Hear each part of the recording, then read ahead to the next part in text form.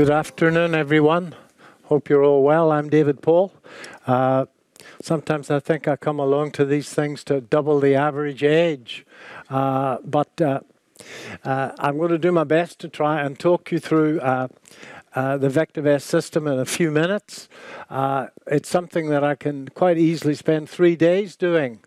Those of you that don't know that don't think that I could talk about markets for 3 days, don't know me that well. Okay, so I have a terrible habit of running on too long. First of all, I have to put this up because my compliance officer is lurking around somewhere. But VectorVest is, I think, the only stock market analysis tool that's authorized by the regulator, the FCA. I'm qualified to give financial advice. I ran my own asset management company for many years, but I can't do so, sir, because I haven't sat down with you and done that long and a detailed fact find that your financial advisor will have done. So that said, I can talk about shares that I own myself, but I have to make it very clear that although those shares are suitable for me, they may not be suitable for you. So if you're in the room, I've covered myself.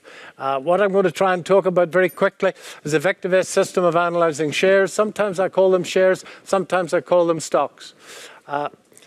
Market timing. It's a controversial subject, but we firmly believe at VectorVest that there's a good time to be in the stock market and a bloody awful time to be in the stock market. So I want to be strong when the general market is rising, and I want to be very weak when the general market is falling and run for cover quickly without a great deal of thought. I manage money professionally for nearly 20 years, and I found that if I had drawdown, the clients ran for the door. Okay, and they told 10 of their friends that they'd had drawdown as well. So I manage my own personal portfolio very tight for that reason. Sometimes you get out and you got to get back in again. That's just the way I do it. May not be the way you want to do it, but it's the way I do it. The VectorVest system for analyzing stocks, folks. Well, the cornerstone of VectorVest, and I'm going to say it now because I've only got 20 minutes. The vanilla strategy. We want to find undervalued stocks, stocks that are growing their earnings strongly, reasonably safely, that are rising in price. And we want to buy those stocks when the general market is rising in price. That's the vanilla strategy. It is a conservative strategy. We're not trying to promise getting rich quick. But it's a strategy that works. And the previous panel, I heard the tail end of the conversation, we're talking about discipline. If you've got the discipline to adhere to that strategy, then you're going to do exceptionally well in the stock market. And the key is the discipline. You take 3 things to make money in markets. One is an edge. And the VectorVest edge is a very strong edge in markets. 2, you've got to manage your money really well. And 3, you've got to manage yourself really well. The 3 M's of trying to turn a buck. The number 1 and number 2 you can get quite quickly. Number 3 takes a lifetime of trying. And those of you that have been at it for a while will know that it does take a lifetime of trying. So we believe that every investor should know what's a stock really worth? How safe is it? And then some idea about the trend. Is the darn thing rising? Are you slugging it out, going sideways, and they go sideways for a long time at times before they go? Or is the darn thing falling? Buy, sell, or hold. What's the stock really worth? My granddad told me many years ago that the only way to make money in anything was to find the value of something and then pay less for it. And that's what VectorVest does on a daily basis. We put a value to every stock on the market every single day. The second measure of value is relative value. Now, relative value is a measure of the share price upside in relation to what a corporate bond will pay over a period of 3 years into the future. As you know, money's always running 2 ways, into stocks or into bonds. If a stock has got a relative value, an RV on VectorVest of greater than 1, it means that we think the thing will outperform a corporate bond over the next 3 years. If it's got a relative value of less than 1, it means we think it's going to underperform a corporate bond over the next 3 years. In my own particular investing, I want to look for an RV of greater than 1.25. So we're into the little presentation, 2 minutes. First thing I want to look for is a share that's trading below its VectorVest valuation. That makes sense to me. I want to find a share that's growing earnings strongly, and on VectorVest, that's manifested by a relative value of greater than 1.25, and immediately I can scan for those. In a second, I can find undervalued shares that are growing earnings strongly in all the major markets of the world. The third thing is safety. Now, the VectorVest algorithm looks at the balance sheet, the income statement, the cash flow statement. It looks at dividends, dividend growth, dividend safety. It looks at all those ghastly financial ratios. I'm a mathematician. I've still struggled with those ratios. Are they getting better or are they getting worse? And they've assigned a number which looks at the safety and the predictability of the earnings stream over the last 5 to 6 years. Now, if you're a very conservative investor, like this old fellow with a red shirt here, okay? Same hairstyle as myself. He's probably reasonably conservative. So he would want a high relative safety, no surprises, or not many surprises. But this young fella at the front, he wants a Ferrari relatively quickly. And there's a good chance he's going to be much, much more aggressive. So he's not particularly worried about relative safety. He's prepared to handle those surprises. So my son is slightly older than you. He's a fund manager in Johannesburg. And he looks at a relative safety. As long as it's above 1 in VectorVest, he's happy. This gentleman here is probably looking for a relative safety above 1.3 because that's going to minimize surprises. And he wants to go on fishing trips, hunting trips, play a lot of golf. Okay. So relative safety and relative timing, folks, is the trend. That's the easy bit. Everybody does that. You can get that from Mahala. Mahala is Zulu for free. And we put them together into the master indicator VST, value, safety, and trend. And that automatically finds the top stocks in all the markets that we operate in. Now, it may not be the top stocks for you, because you may want to, in fact, resort by relative safety to bring the safest ones to the top of the pile. This young man, because he wants the Ferrari, there's a lovely yellow one in the window of H.R. Owen in South Kensington, by the way. He'd probably want to sort by momentum, not particular, as long as the damn thing is moving. So that's the default sort. We put a stop loss to every share in the market every single day. That's a line in the sand where you need to have a damn good reason as to why you're holding it. There could be a really good reason. It could be sitting above a major support level. It could be a high relative safety stock where you're not particularly interested in the stop losses. You're happy with the performance of the company. It's safe. Just hang on to it. Glencore is a good example. Went down a few weeks ago, hit the VectorVest stop loss. Traders would have run for cover, but people who are in, who believe in the commodity cycle, like the young man said a while back, would probably be holding on to it. And it looks to me like a great buy at the moment, Glencore, at these particular levels. So the stop loss is there, and the discipline, of course, is taking it. We talked about wars just now. The last time old Vlad was on the march, Polymetal, a Russian gold miner, fell from £10 to 90 pence. But it was selling off for months on end. So those of you that are stressing about China going to Taiwan, I can pretty much guarantee that half China will be short of the market before they send the first plane in the air, and you'll see it in the price action. How's that? Half them will be short. The market will start to tick down. What do you think? Start to tick down. You just watch your stop losses. That'll take care of that war in across there. Let's hope that it doesn't happen. But I have a lot of Chinese friends, and when you say to them, will China take over Taiwan? They say, yes, straight away, without even a thought. So we put a buy-seller hold to every share in the market every single day. And getting in as a sell turns to hold and moves into a buy is a great place to get into a stock. Our top stock at the moment on VectorVest, a relatively small stock. It's moved from 170 to 270 in a couple of months. It went from hold to buy, hold. So it went from sell to hold to buy, and we'll show you. It's called Kitwave. Never heard of it before. You've never heard of all the winners before.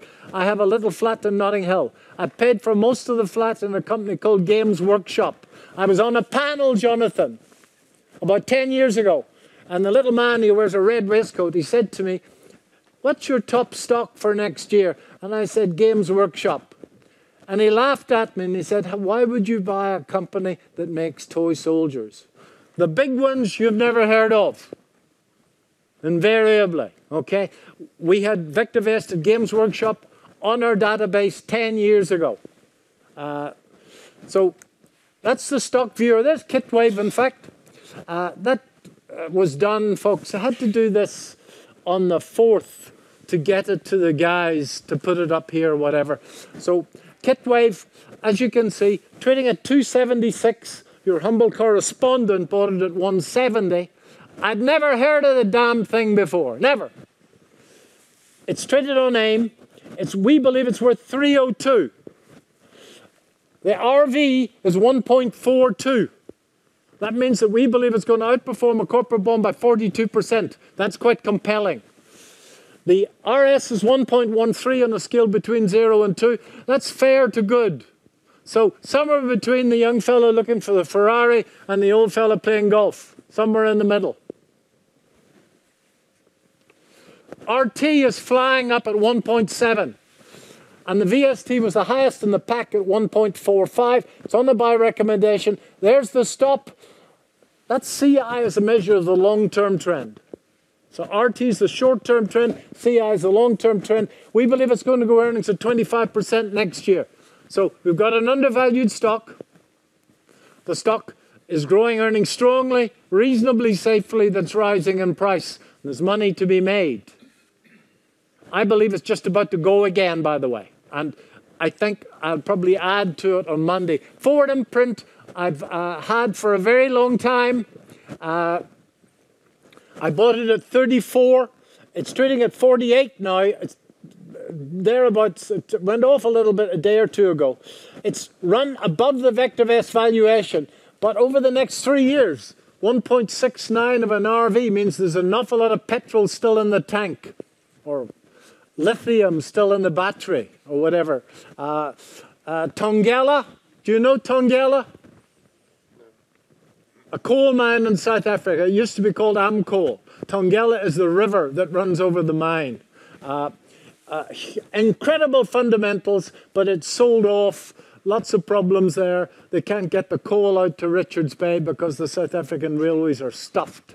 That's a technical expression, okay? Just don't work anymore. So an Energen just about to go. Looks great to me. RV of 1.63.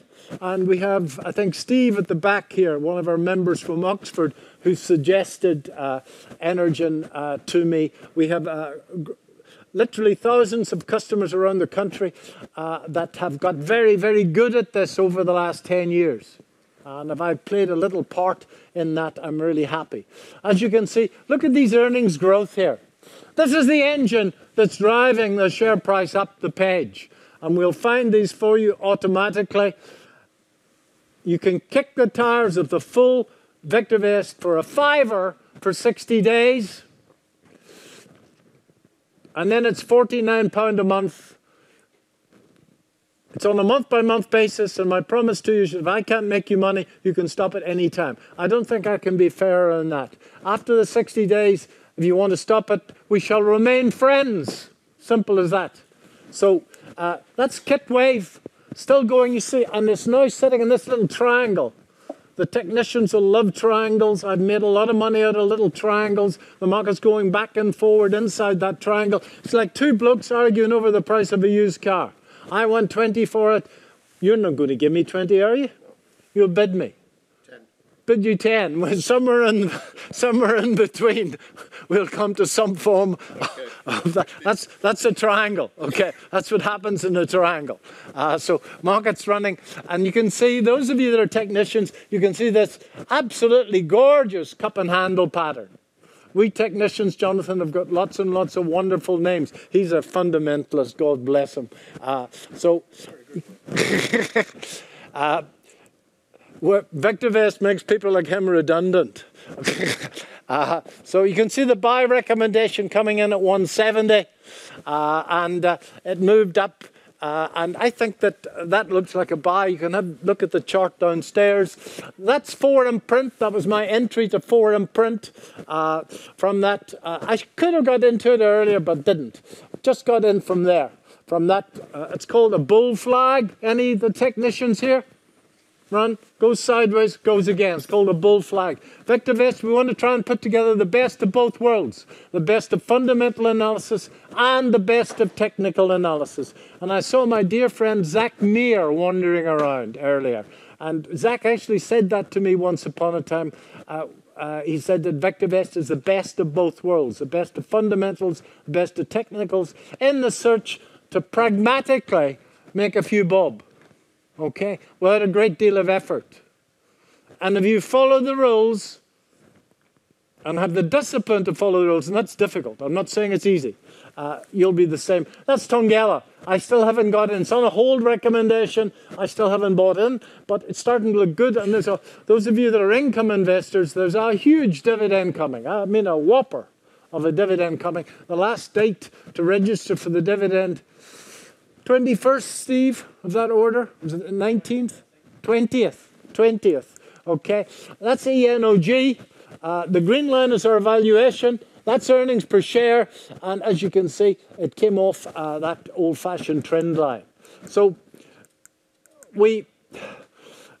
markets move in cycles, folks. And that's my metaphor. They take forever to get up there and they fall very quickly. So when I say markets, I'm talking about the overall market. And VectorVest rates the overall market. And when I did this last week, the longest term measure of the trend on VectorVest was down. And for the last 2 days, that's turned to up. So I'm reasonably optimistic. I added one position on Thursday morning.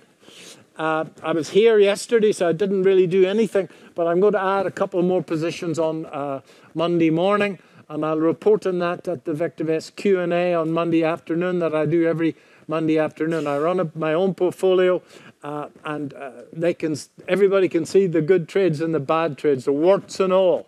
The FCA bloke gives me hell about it, but what can you do? He phoned me the other week and he said, should I buy that? So I wasn't quite sure whether he was actually testing me out or not, or whether he wanted to buy it himself. As I say, when I did this, the longest term measure of the trend that most people will use was down. And that's our market timing calls. And as you can see, those are the cycles that are playing out in the market. And at that stage when I did this, the call was down. It's actually came back a little bit. Now it's starting to move back up again. So we want to be in sync with those cycles, especially the young fellow wanting the Ferrari quickly. Okay, you want to be very strong in the market when that's moving up. Now, these signals normally last for many months and sometimes many years. But those of you who've been in the market in 2022 will know that we were in the throes of a bear market and the rallies didn't last very long. Am I correct? Difficult. So We had a nice rally in November, a nice rally up in January. Last June, July, and August, we had a really nice rally in markets. So there was money to be made. And to try and find the best shares, we can screen through a thing called Unisearch, where you can put in parameter. For example, this young man can put in searches for conservative stocks. This young man can put in searches for very aggressive stocks to take advantage of momentum, if you've got the strength and the testicular fortitude to make it happen. Okay, it takes a lot of strength to be aggressive in markets. Okay, I know I'm bringing your time is up. Okay, all right. Thank you, Jonathan. I appreciate it. This is a search that I like. I think you'll find useful, young man. It's called explosive EPS stocks. Looking for shares where earnings are exploding and the share price invariably goes with it. We take market timing signals, and that's what it's done since the start of the year. The overall market in that cycle was up 3.72%. This was up 9.64% in that period, which is 69% annualized. Does that always happen? Not really. But if you buy good quality stocks, when the general market is rising, you're going to make money if you follow the rules. Now, on VectorVest, folks, will teach you where you... A big important part of investing is to know where you want to be. And we have a system that looks at your own personality, looks at your own goals, and tells you where you actually want to be in that little matrix. Being aggressive, it's so easy to think that you want to be highly aggressive, but you need to be very disciplined to be highly aggressive in markets. Stop losses look easy, but to take them without fear or hesitation is quite difficult, okay? To cut your losses. You can cut your loss at the wrong place, and the next day the market turns and goes back up again, and you kick the dog. So it can be quite difficult to do. But that's the performance that we've managed to achieve in the first upcycle this year. We'll see what the second upcycle brings. We're downstairs. The place is not that busy. You can't miss us. Thanks very much, everyone, for listening. Take care.